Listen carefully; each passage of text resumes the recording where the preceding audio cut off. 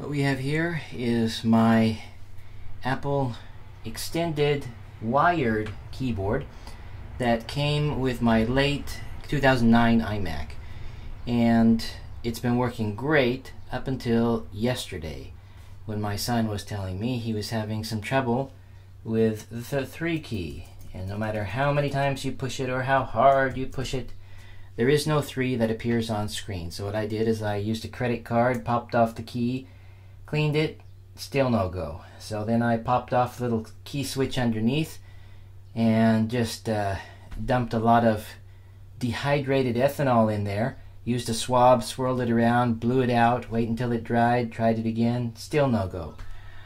The little rubber suction cup underneath appears fine to the eye, but apparently the contact, either the PCB trace is gone or whatever that little bottom part of that dome rubber nipple thing, that's gone. It's not making contact when you push down, and believe me, I tried for over an hour a lot of different things to get it to work.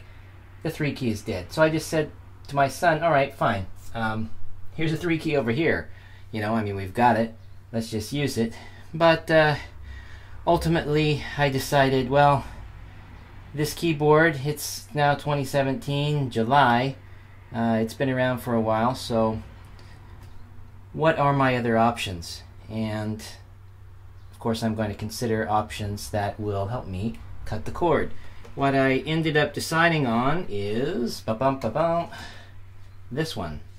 It is the wireless aluminum space gray keyboard by Matias, and because I'm in Japan, I ordered it from Amazon Japan, and this is just saying it's the US English ASCII version of the keyboard. And here's the keyboard itself, fresh out of the box, still with the plastic affixed to the bottom. I want to test it out first to see, is it going to work, is it broken, am I going to have to ship it back? You know, if I ship it back, you know, why take off the plastic? So I've got the included USB cable plugged in, because according to the instructions, I need to charge it first. Fully charge the keyboard before using it, and it could take 5 hours, but it usually lasts 1 year. Wow, I mean, how many products do that? A year. That's pretty awesome. So that was maybe not the #1 reason, but a very close #2 reason why I bought it. 1 year between charges. That's just incredibly impressive. The other reason I bought this is because of these 4 keys just above the numeric keypad on the right. It says 1, 2, 3, 4, and these are Bluetooth buttons that let you sync it up with multiple devices, multiple Macs, iPads, and iPhones. And because I have multiple devices in the house, it's nice. Okay, it's nice to be able to move the keyboard, especially because this is wireless. Once it's charged, I can remove the cable, right? So it's nice because I can just touch to switch between devices. No messy setup and repairing and all of that. So that is really the biggest reason I bought it. Another reason is it's in space gray. The new iMac Pro coming up in late 2017 is supposed to have a keyboard like this in the space gray, but who wants to wait, right? We're all impatient. Man, and who knows, maybe a few months from now, after the iMac Pro's out, some of you watching the video at that point in time will say, hey, it's already out. But is this keyboard better than Apple's offering? Well, you just saw my white keyboard with the wire, so in terms of is it better than that, yes, because this has a battery, no cable except for charging. Another thing, you know, I know Apple has the aluminum with white keys keyboard out that has a battery. I know that. All right, I know that. I'm aware of that. But the reason why I bought this is because it has something that Apple's keyboard doesn't have, which is these very convenient 4 buttons here, which let me easily sync up with other computers. So that really is what won my heart. And the layout, you know, it's the same. Apple's new battery-powered keyboard has taller keys up here. But look, this is pretty much like my old keyboard. And here they are. The old 2009 and the new Matias. The Matias is a little bit, almost undiscernible, but it is a little bit wider than the Apple. and I don't really know why. It didn't have to be, but somehow, yeah, the edges here between the key and the edge, it's a little bit wider than this. Same on the opposite end. Maybe there's just a tad bit more space between here. I don't know why they, I guess to differentiate it so you could see, hey, this is not from Apple. But other than that, I mean, look at the keys. It's pretty much the same as what you're going to find on the Apple original. So I've already been using this format with this size keys, and it's never been a problem. So I didn't see any advantage to Apple's new battery-powered keyboard with the taller keys. And I think the keys here on Apple's wireless keyboard are also a little bit bigger, but you know, it doesn't really matter so much.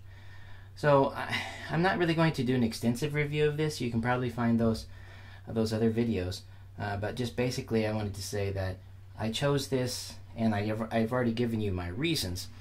But one other thing I would like to mention is, how do the keys feel? Now, I've been a keyboard typist since the 1980s, okay? That's a long time. And I type pretty fast, and I have a feel for keyboards. Some keyboards are nice to the touch, others not. I like tactile feedback. I like my finger to sink down. I mean, I used to, back years ago, decades ago, use those massive keys where you had loads of key travel and the clickety-clack type keyboards. You know, I don't need that today. I think this keyboard is okay, all right? But how does the feel of this compare with this? First of all, the sound. The sound of these keys is different. I would say this is more of a higher pitched sound. It's a little bit more plasticky. And this is a little bit more rubbery. So I guess it's the rubber nipple that's underneath is doing its rubbery thing, whatever that is. And this, I don't know. Well, maybe you can detect the sound a little bit, but I'm not saying it's bad, but it's just different. It's not the same. All right, so that's the sound. But what about the feel? Even if you don't care about the sound, you might care about the feel. This feels a little softer, or I can kind of, because I know what's underneath, it's the rubber nipple, I can feel it. This, it feels a little bit harder. If I could compare the two, which is softer, which is harder, this is a little bit harder to the touch, and it makes more noise. At least the high frequency, it appears in my ears as being noisier. Okay, so maybe not a big deal, but for those of you who say, is this, because it's aluminum and pretty much the same shape as this, going to become almost an identical replacement for the Apple? I would say, well, not identical, because the sound is different and the feel is different. Again, the sound is more subdued on the 2009 model. I don't know about the new battery-powered extended keyboard and all that. I just know that, you know, I've kind of grown to like this 2009 version. And more subdued sound, less plasticky feel, more rubbery feel, more pronounced sound, a little bit more plasticky feel. Which would I say is cheaper? Well, I just bought this. Obviously, I don't want to say it's cheaper, but technically it feels a little bit cheaper than this. Do I have regrets? No, because again, what's my only other option? To buy the Apple wireless keyboard. Well, if I do that, I lose my benefit of this. Why didn't I just buy another one of these wired ones? Because I'm using it with a MacBook Pro. I want to have some freedom, and it's kind of nice to cut the cord. I mean, it's 2017, for goodness sake. So there's a lot of reasons. But basically, I really don't regret this. Now, there is another version that has backlit keys, but it costs more. And I really don't need it. I mean, I've got a nice desk lamp. That's the illumination you're seeing here is the overhead desk lamp. So I would never really need it. It would just be a waste of money. Plus, if you look at on their website, Matias, they've got a light that just goes around each key. I mean, if you love light bleed, I mean, that might be good for you, but I didn't really like the look of it. You know, the new MacBook Pros, 2016, 2017, they have the LED light that's in the center, and there's really no light bleed, and that's kind of neat, if I can be honest. And that's really not the look of the Matias backlit keyboard. So that's another reason I just went with this one. Alright, I've got a desk lamp that lets me turn off left or right sides independently. So I turned off the lamp directly above the keyboard so you could see the LED a little bit better. Again, the cable is plugged in because they said it takes 5 hours to charge, which seems like a long time, but hey, you get a year's use out of it, so no big deal. Anyway, it's charging now, and according to the documentation that comes with it, it says an amber light will appear on the caps lock key shortly after you start charging and will disappear when charging is complete, which means it's never green, it's never purple, pink, or a rainbow, it's only amber according to this guide. But what color do we actually see? Folks, that looks kind of green to me. I don't know about you, but it looks a little green to me. It doesn't look amber. Anyway, maybe that's nitpicking, but that's just one thing I want to say. It looks green. So maybe they got the manual wrong, or I don't want to say it's a defective unit, but there is that difference. And it doesn't matter if you push on it or not. I mean, it looks pretty darn green, right? So, yeah. And also, when you look at it from the side, if you look at it from this way, yeah, you can see the light bleed. The light's bleeding out from the gap that's between the key and the aluminum frame itself, which is, you know, I'm not a big fan of light bleed, so I noticed that. And, well, it's okay, it's not Apple, right? Apple I don't think would, yeah, well, then again, you know, the older MacBook Pros had light bleed too, so who knows? We can't say Apple would have made it better. But I do notice that, and I want you to be able to see that. And to illustrate just how much light bleed, I've taken their own documentation, and it looks like it's shooting through a prism. It's multicolored. You can see the light reflecting off of this piece of paper here. It's a shocking amount of light bleed. So a serious amount of light bleed from that little tiny LED there. And, you know, I guess you won't notice it unless you're charging and you only do that once a year, or if you have a caps lock key on and then it lights up. But folks, this is not amber. I mean, I guess there might be some, looks like a little rainbow reflection actually in there. So the documentation doesn't seem to be quite accurate to me, but it doesn't matter. If it charges up and works, that's really the main thing that interests me. And then I'm just showing the Matias website. You can get it in silver, gold, space gray, rose gold. Again, I preferred the darker color of space gray. And so you can buy whatever you like. It says $99 US because I bought mine on Amazon Japan. I paid more than that, plus the 8% sales tax. But you know, it's roughly the same price once you convert the currency and exchange it and all that. Overall, I've not given it a full test yet, other than just the feel of it and the sound of it, and the pairing of it looks to be straightforward, so I don't anticipate any problems or defects based upon what I've seen here. The keys, you know, they feel alright. It's just not exactly the same as the Apple keyboard. So keep that in mind if you're interested in making the purchase, and if you want a space gray wireless keyboard right now, then this is really the best pick, I think. Plus, even if you say, well, you know, I want to go with the Apple, I want to get the Apple wireless keyboard, it looks very similar to this except for the top row keys that are bigger, a little bit bigger arrow keys. You're going to have to charge it once a month. See, that's the other reason. Apple, they're supposed to be better, right? Supposed to be, with all those employees and all that money, you'd think they'd make something the best, but you'd have to charge it once a month. This, it's once a year. So again, that's pretty incredible in my opinion, and so that's another reason I bought it. So I hope that this little mini review, even though it doesn't cover all the features and the fancy things, you can find those in other videos.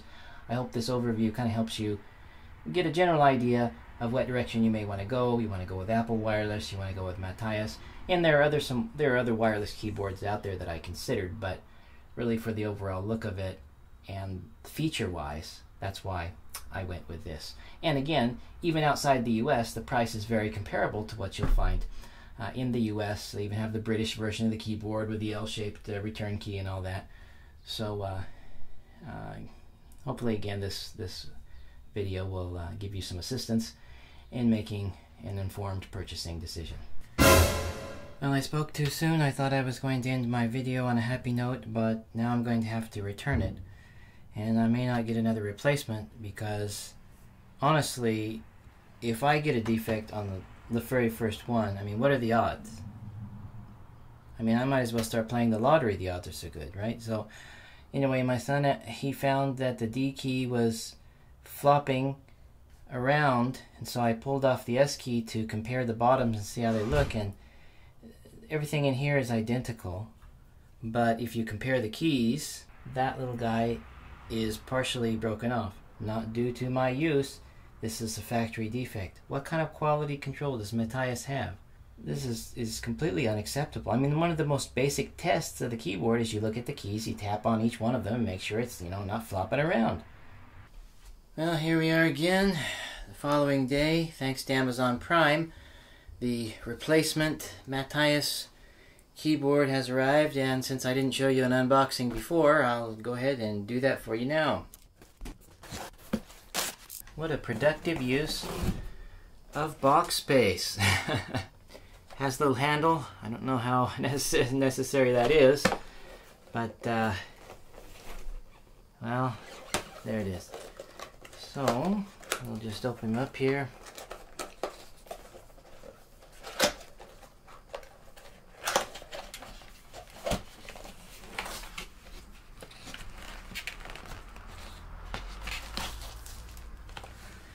Same as before, it includes the instruction guide. You've got the charging cable, and then it's plastic wrapped.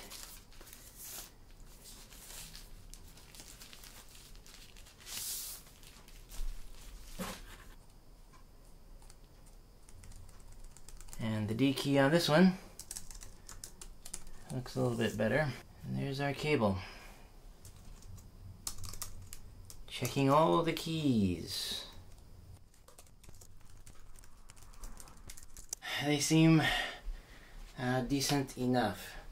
If you press the corners, you can kind of see they're not the most stable keys in the world to begin with, but at least these are not broken. I mean, the D key was in some seriously bad shape. I mean, even this one, see just how much it wobbles when you touch it.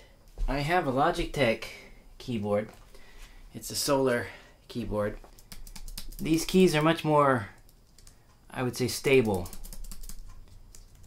The Matias keyboard is still a bit wider, just like it was wider than the Apple keyboard, but there's no comparison when it talks about the height. Of course, there's no solar panel on this one. This is plastic, this is aluminum. And because this whole thing is plastic, you can, I mean, it's only a few months old, but you can see scratches already. Very fine hairline scratches on the solar panel. So even though the keys on this are very nice and soft and more stable comparatively speaking, and actually never need to recharge ever, the plasticky feel of it, I'm not sure if I really care for it as much, but showing you the backs here.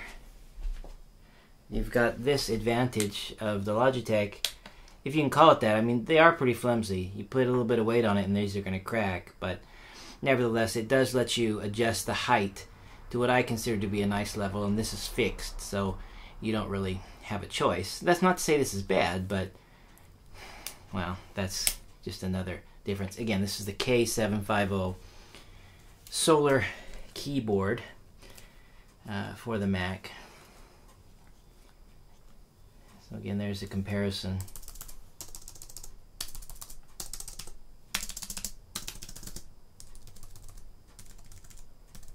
It just, I mean, this feels a little bit more rubbery, just like the Apple keyboard. This feels a little bit more plasticky a bit. And the keys themselves, just the feel of them, they just don't feel very expensive. These are, well, a little bit more matte. But this has noticeable stickers. The letters are pretty obvious stickers that are just affixed on there. And these, I'm not sure. You can't tell if they're a sticker or not. I don't know if they're molded. Probably not. If they're not molded, that means they'll come off after a while. But with a sticker, I mean, eventually this would come off too. But just I wanted to give you a comparison there side by side of those two keyboards.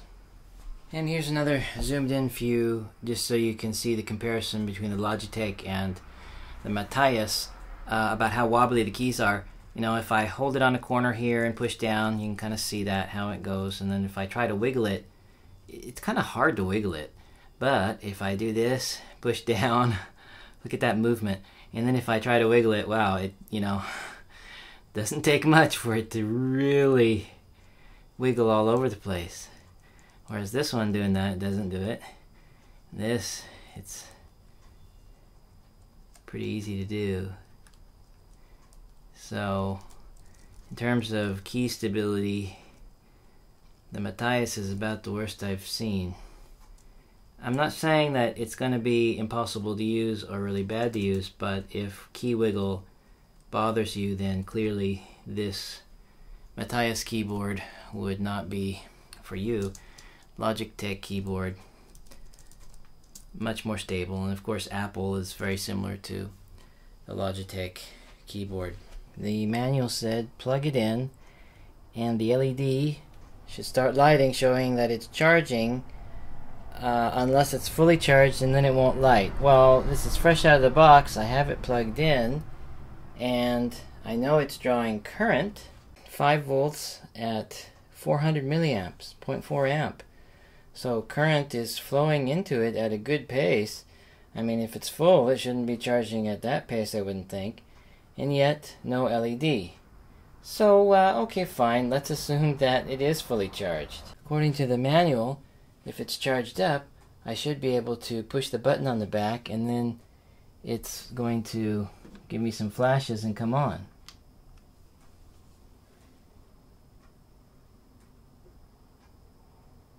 Okay, well, now it's coming on. And you know what? This is actually amber. Now, how about that? That's definitely not green. You remember saying the first keyboard was very noticeably green. This one is very definitely amber with a little bit of shades. I mean, if I wiggle the key, it kind of changes a bit. But I also see less light leakage. Well, maybe if I put my finger up, you can kind of still see it, but it's got some leakage, but maybe not quite as bad as the original. Or maybe it's just hopeful thinking, I don't know. Depending on how you shift over the key, it's either green or amber. Well, at least when I let go of the key, it looks more amber. On my video camera, it looks a little bit yellow, but it's actually a reddish yellow or an amber color. So I guess you have to plug it in and wait a little while and then push the button, and then you'll see an LED. Didn't say that in the manual, and that's not what happened on the first keyboard I had, but as you can see here, that's what the situation is. And again, it takes 5 hours to charge. And here's another angle from the side. So it appears really not to be different than the first keyboard in terms of light leakage when viewing it at an angle from the side. I still think this is, you know, kind of tacky, low quality. It's just not befitting of a keyboard made out of an aluminum frame that otherwise looks pretty good. But again, how often are you going to use the caps lock key and charge it? You're going to charge it once a year, right? So I guess you could explain it away, but the company behind it clearly didn't pay attention to the little details. Maybe I'm just too much like Steve Jobs, I don't know, but if I was running Matias, I would not have allowed that much light leakage to come through. Well, it's been a few minutes charging, and you can still see that on my little current meter and meter here, I've got 430 milliamps, so it's largely unchanged. And the power source is my trusty iPhone 7's power adapter. So that can put out a fair amount of current, and so it would seem that about the max that this keyboard is going to take is just under a half an amp. So it's still charging, but I can just show you, you know, the sound and the feel of it.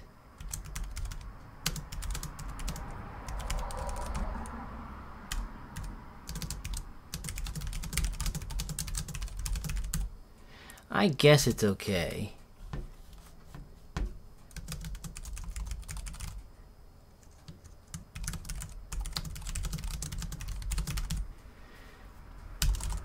I can type fairly fast on it. It just feels, the key, I mean the frame is great. It's aluminum, but the keys just, maybe I'm just too accustomed to the Apple keys, which were a little bit softer touch, less wobbly. It's not a big hindrance, and again, there's big benefits to having these 4 keys and the 1 year of battery life. So it's kind of a hard decision, but no matter what, you saw what happened on my first keyboard, so be prepared. You might get one with a broken key switch, and you may not. It may be difficult for you to notice it because the keys are, the movement of them is so great and they're so wobbly anyway. But I'm sorry, I actually recorded it, or I thought I recorded it on my camera, but my camera was turned off. I actually didn't record that part, but the keyboard I already shipped back to Amazon.